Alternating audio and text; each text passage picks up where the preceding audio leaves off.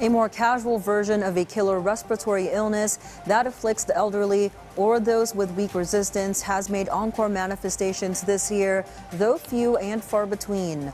Walking pneumonia has been detected at least 4 times since the start of the year, as our Mark Fatalco tells us more about it in this report.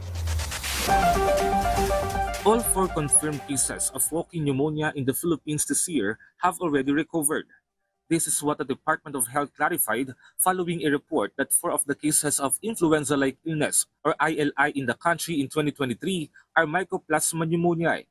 This includes 1 in January, 1 in July, and 2 in September. According to DOH, only less than 1% of the confirmed ILI cases this year were due to Mycoplasma pneumoniae or walking pneumonia. The agency added that its detection is not new in the country.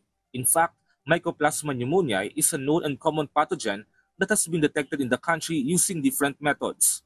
Its symptoms include fever, sore throat, and cough, and causes different infections such as colds and pneumonia. All age groups can be affected, especially those with weak immune systems and living in closed settings. While young children may have cold-like symptoms, the DOH assured that Filipino doctors and medical personnel in our hospitals have the capacity to treat such illness. Mycoplasma pneumoniae was first reported in China, where the number of children affected by the disease has increased, along with the spread of other commonly detected pathogens such as RSV, adenovirus, and influenza.